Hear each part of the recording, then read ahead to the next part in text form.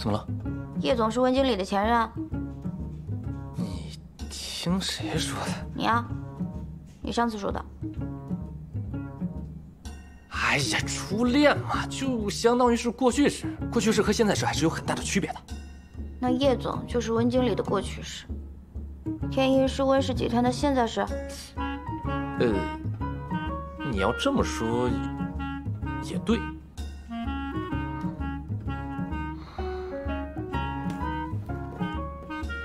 哎，你这咖啡还没送过去呢。滥用职权谋取私利，身居高位就可以想干嘛就干嘛了吗？那条鱼还有没有一点职业操守啊？嘘，小声点。小圆圆，你千万不可以怂啊！我没怂啊，我哪像怂的样子啊？那好，我们现在就找温经理讨个说法。算了。我觉得我们还是要站在公司的立场想问题，不能那么自私。万一我去了，人家真的跟温氏解约了怎么办？怎么可能？他明显就是在针对你，他不是在针对公司啊！我知道他是在针对我，所以我更得顾全大局。冲动是魔鬼。我就是气不过。你都想好了？我想好了，我走没关系啊，反正我又不热爱这份工作。我就是担心温经理知道之后，会不会被我气得抑郁症复发呢？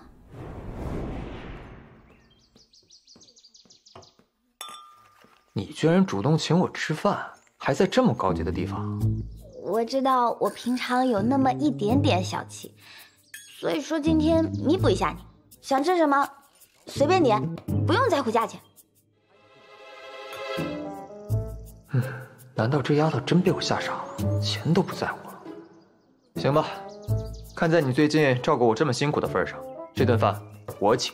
我请，我说了我请就我请，只要你开心就行。这里消费很高的，只要不是58000都可以。我是你上司，怎么能让你请我吃饭呢？我这不是要辞职了，表达一下我对你的歉意吗？先生小姐，要不要先点餐？你说什么？先点餐。我没问你。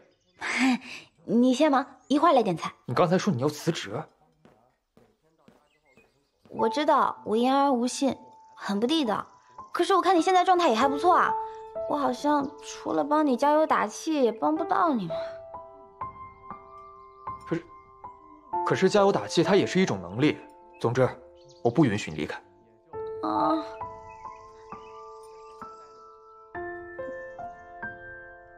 是不是有人威胁你了？怎么可能？我这沙包大的拳头，谁敢威胁我呀？啊！行吧，让我再考虑一下。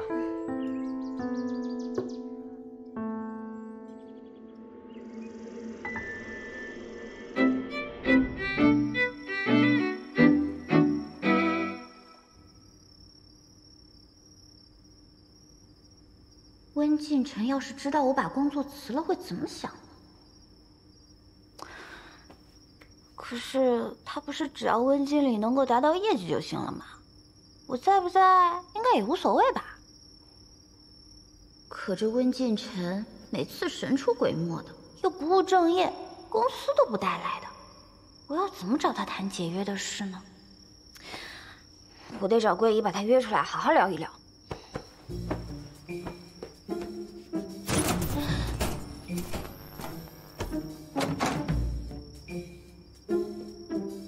这熟悉的操作，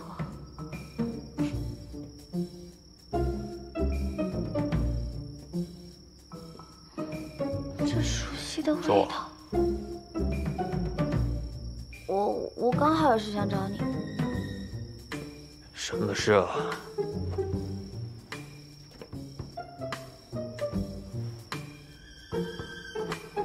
是不是只要温经理能够完成，我们的婚约就能结啊？没错。那我辞职就是对温经理最大的帮助。什么意思？温经理的初恋来找我啦，给我下了通牒让我走。虽然我挺不爽的吧，但我回头想一想，我觉得他说的也挺对的。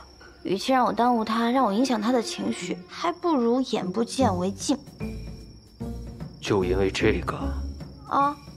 所以说，为了大局着想，我觉得这点牺牲我还是可以做的。让我走吧，我私底下一定会为温经理提供我力所能及的帮助。不可能，我说了，我不许你离开。总之，我不允许你离开。我最讨厌言而无信的人。总之，这个案子结束之前，你不能离开温室，否则你这个婚约这辈子都别想解除。为什么你每次都不开灯啊？因为停电。啊，这么巧啊，每一次都停电。不过没关系，我有手机。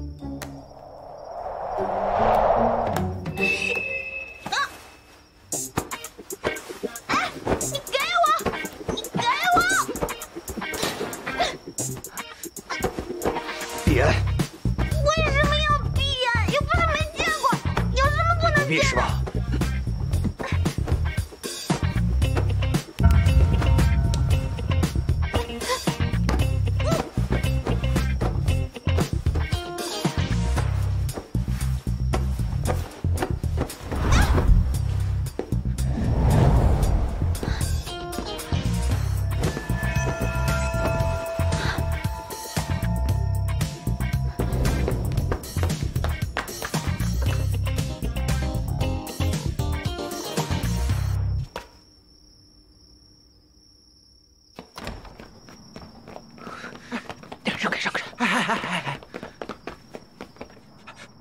咱们跑什么呀？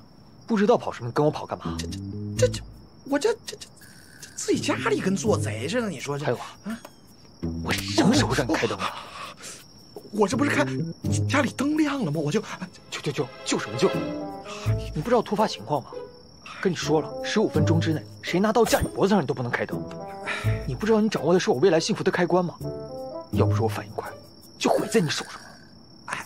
是，都是我的错啊，都是我的错。